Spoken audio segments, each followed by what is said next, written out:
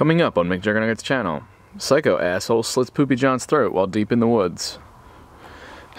Hey there, Juggies. It's your old pal McJuggerNuggets here, and this is an update video for those of you guys who haven't seen my dad pretty much crashing our LAN party. You can click in the corner there to see that. The reason I'm outside is because here's a couple of the laptops.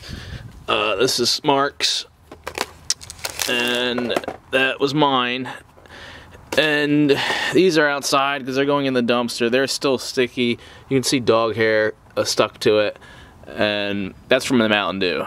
So these are pretty much ruined. We tried starting them up. They just don't work anymore. While looking through the comments, I saw a lot of you guys thought we all had the same laptop. Well, you clearly saw there were two different ones. At least mine was different. Mark and Corin actually do have this same laptop. They bought them together, and these were pretty good at the time we purchased.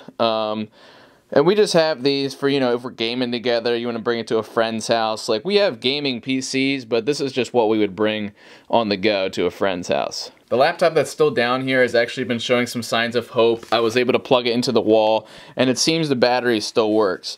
As you can see, yeah, it's sleeping right now. So I think we got this working, and I can give this back to Corin. I just need to make sure the battery is okay. It's kind of hard to see, but there are still Mountain Dew stains on the floor. My socks are kind of getting wet right now. It smells horrible down here. And actually, our Wii that's been over here gathering dust, because I have the Wii U now, I'm pretty sure doesn't work anymore. It got drenched in Mountain Dew when my dad flipped the table. You see pictures, all went crazy.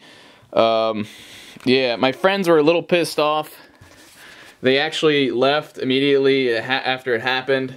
And they're a little upset with me, but they know it's not really my fault, that it was my dad. And my brother, oh, he's real funny. Jesse, let me disconnect the internet while you're playing World of Warcraft. I don't know why he felt the need to do that. And really, it was all his fault to provoke me to be loud. And then my dad came down and he crossed the line, especially to break my friends' laptops. Me and Jeffrey are pretty cool now.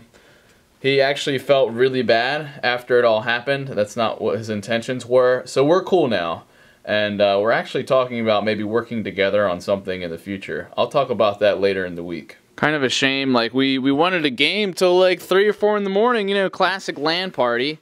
But it all kind of got cut short and ruined our night. But it's whatever. And when you live in the house, you get used to it. And I mean, I'm just glad it wasn't my actual gaming PC, you know, the stuff I regularly use, and that it was just my travel laptop. But it still sucks nonetheless. But I appreciate you guys supporting me in the comments, and, well, some of you guys. So that's really all I had to share with you guys. Just want to let you know I'm alright. Me and my friends are cool. Me and my brother are cool somehow. And it's just a pretty much an ongoing problem with my dad. And, but seriously, thank you guys, everyone who supports me and has just been, you know, sharing the videos around to spread awareness, because my dad's an asshole. The Twitch stream, we just hit 50K follows, so that's pretty exciting. Don't forget I stream every Tuesday, Thursday, 7 p.m. Eastern to midnight. And also, don't forget to subscribe for more content, because that helps me out. Maybe I can get the fuck out of my house.